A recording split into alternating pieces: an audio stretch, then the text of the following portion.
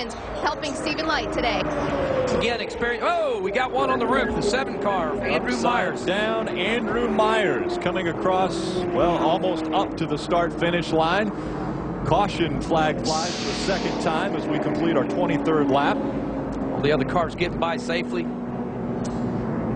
Be curious to see the replay there, but when you look at the car upside down and there's no corners that are knocked off, he had to get turned around and the air just tumped him over.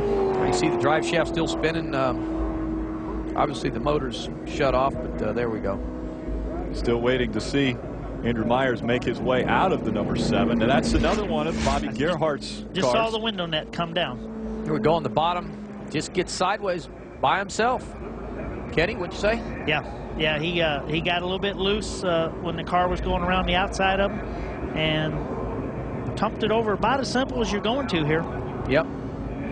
What kind of a ride is that, Ken? Well, that's not bad.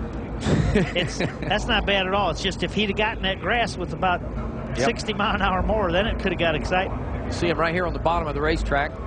Got Billy on the outside of him. He wants to come up, and he doesn't have the room there. Nope. So he gets the car bound up, and it just takes off. Wow. Well, and these cars are going over 180 miles per hour. I talked to the pilot when I flew down here from Charlotte. In a 100-ton airplane, they say they only go 160 miles an hour when they actually lift off the runway. So these cars are going faster and weigh a lot less. It's easy for them to get off the ground. Here we go out the rear camera. Wow. See, the car just turned sideways so fast that the roof flaps really didn't have time to come up and keep that car on.